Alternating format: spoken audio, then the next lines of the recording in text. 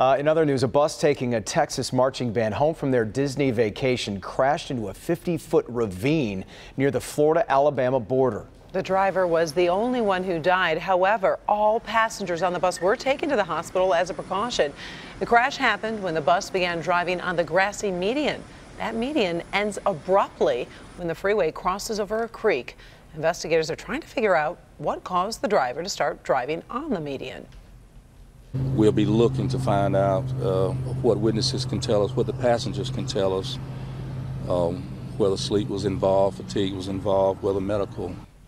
More than 45 passengers were on the bus. Among the injured, 5 people are listed in serious condition right now, and 1 is in critical. An investigation in England continues as the poisoning of a former Russian spy and his daughter remains quite the mystery. Yeah, Sergei Skripal and his daughter were found slumped over a bench in Salisbury, poisoned by a nerve agent. It's been more than a week since this happened and still no answers as to why. So far, Russia has denied having anything to do with it, and the European Union has come out and said it will stand by Britain. More answers are expected, though, within the next 24 hours.